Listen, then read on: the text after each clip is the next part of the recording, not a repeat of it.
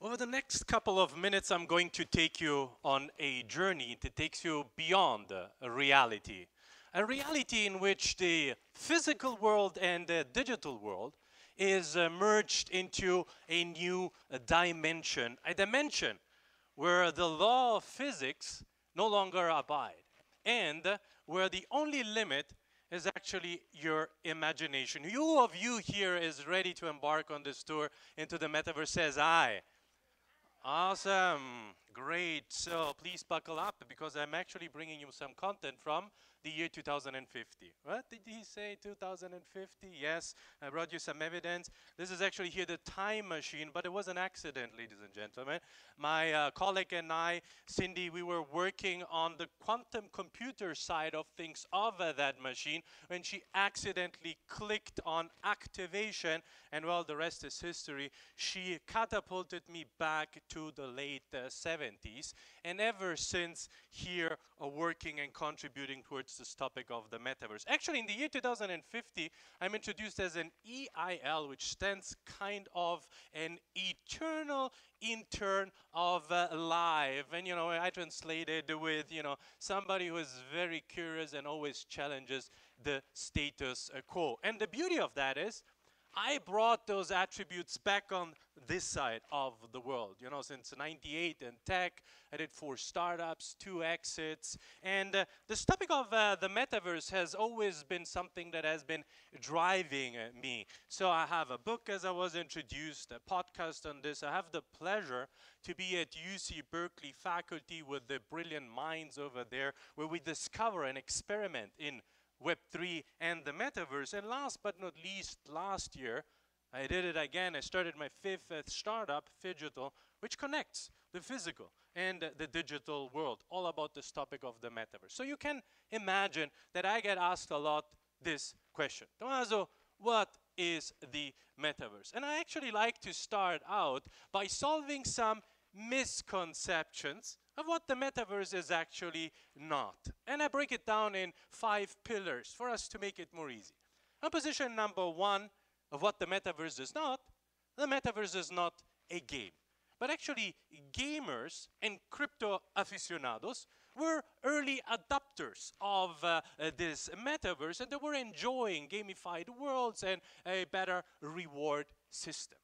On the position number 2, of what the metaverse is not. The metaverse is not NFTs, which stand for non-fungible token, or in simple words, unique digital assets. But those unique digital assets, they live actually within this digital world. On position number 3, what is the metaverse not? The metaverse is not an VR. The metaverse is not a virtual reality, but it is actually platform agnostic. It is available through web. It is available through mobile phone. Yes, you can also have an immersive experience through virtual reality.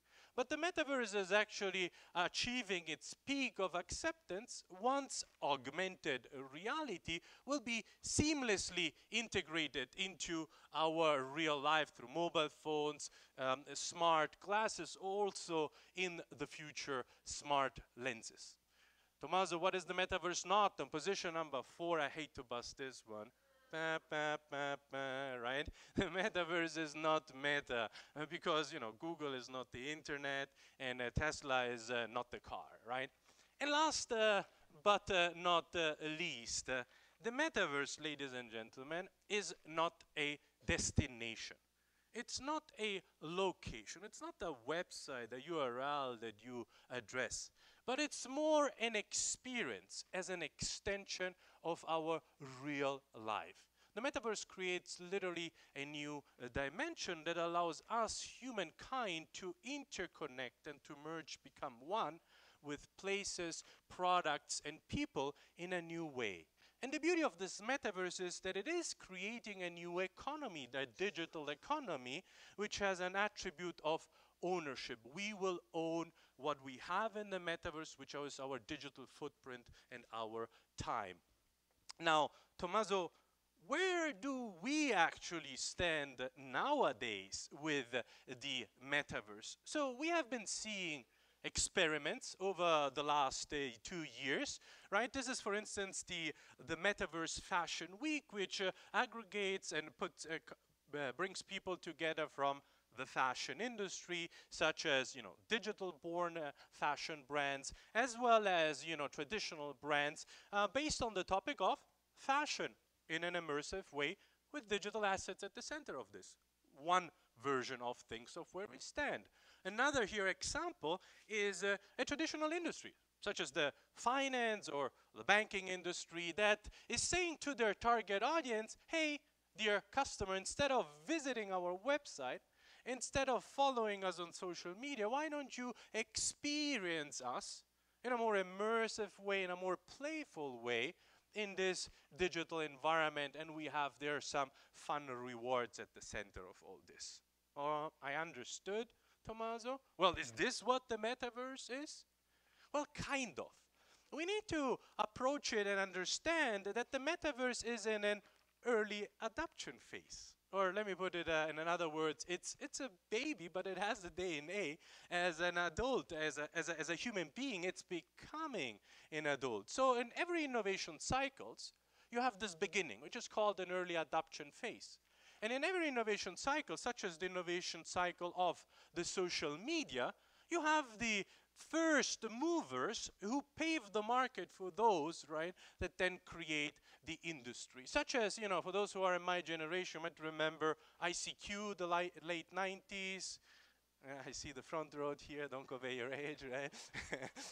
So Friendsters, right, which were important for a period of time, but they paved the market then for those to come, such as the Facebooks, the Googles and the LinkedIn, who then defined the metaverse, right? Where I want to go with that is that while the past doesn't repeat and the history doesn't repeat, it does rhyme. I like this quote by Mark Twain. And what I mean is that we are in an early adoption phase of the metaverse. We have early players that are experimenting in this new industry called the metaverse, right? And they're paving the market for the players that are then figuring out how we adopt the metaverse, right? I like to compare the year 2001, which in the tech industry is known as the dot-com burst, with this shaky times we have right now, 2022, 2023, right? And for those who have read the one or the other tech book, you know that, Amazon, eBay, Google's came out of that dot-com burst, right? So all this to say, the best is definitely yet to come. What are we actually embarked upon? We are moving from us as a humankind, having a behavior to go on a website and read information about product and things, also known as Web 1, right? Which then matured into, why should I seek and read things if I get it in the palm of my hands through the technology evolution, social media and mobile phone. And now information is moving into a more immersive way of us being a part of this new content. So the future in the metaverse will be immersive, and within this immersiveness, we will be having ownership of our data, of our digital footprint, of our digital assets, right?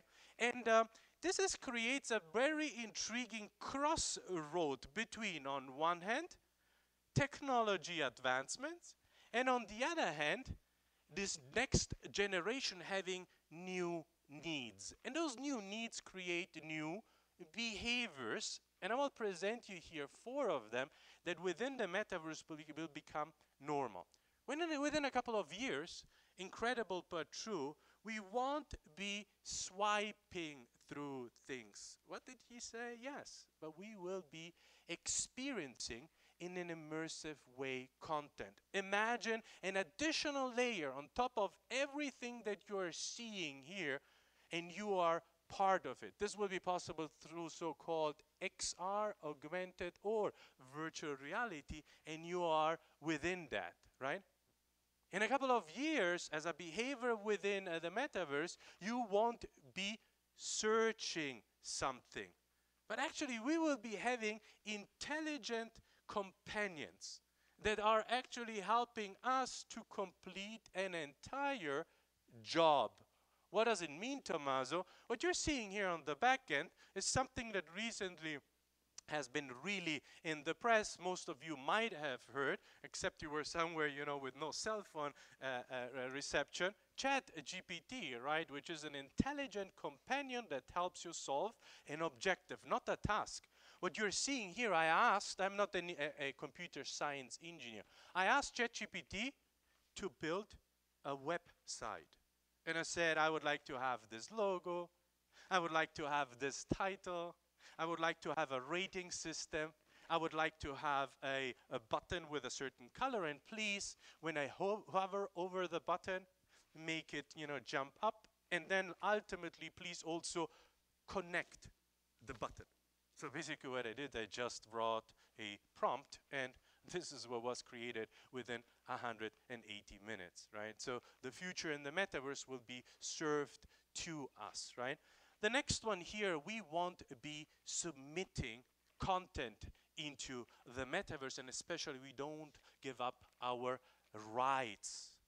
That is most probably the most fundamental thing within the metaverse, because we will be having the right to own our data. You know, not just a digital footprint, but whatever we are producing. Because nowadays, I don't know if most of us are aware, we don't know our data. We are pushing our data to third parties, and third parties are actually making use of that in their benefit and increasing their value. And this, with the metaverse, especially the decentralized metaverse, is going to be stopped and paused. And last but not least, when it comes to logins and when it comes to our personal data, we will be having a trustworthy environment, the metaverse, right? Then whenever it comes to logins or passport, we will be having in the metaverse a decentralized identity. Think of an identity such as a backpack, and you can put in this backpack your tokens, your digital footprints, your friends, your likes, so that it allows you, A, to own whatever you have in there, so it's trustworthy, and B, every time that you move from environment to environment, digital or physical environment, right, you have an individualized service based on the affinity that the environment knows. Well, Tommaso, what is it you want to recap here? Well, ladies and gentlemen, the metaverse, as long as we are looking at this such as a gamified environment eventually for gamers, right, that have to go on a website and log in, we are looking at the biggest transformational innovation the internet has had so far with minimalistic eyes. In other words, you don't play in the metaverse, but you live in the metaverse. Now, an unfair advantage that I have coming future back from the year 2050, right? I want to spoil you here what, in my point of view, the evolution is over the next 3 steps on what is the metaverse going to unfold like, right? We in the educational industry are going to embrace the metaverse because of 2 fundamental attributes. We are going to learn in an immersive way, because immersiveness means it touches all our senses, and we are going to be rewarded in the way we're going to learn. And therefore, we are creating number 2, a new workforce. A workforce that will be working, living, and creating new business models in this digital and physical environment in a new economy. And there's a new economy, ultimately, because of the supply and demand of digital assets, will surpass any GDP, which stands for gross domestic product, meaning the products and services on any territory. And this will shift into the territory of the metaverse, that I abbreviate with GMP, gross metaverse product. And all the way from the year 2050, a quote of mine that I like of always wrapping up with: never forget where you come from, because it keeps you humble. But where you come from cannot limit you where you want to go. Well, and with that, I would like to thank you, and I'll see you in the metaverse.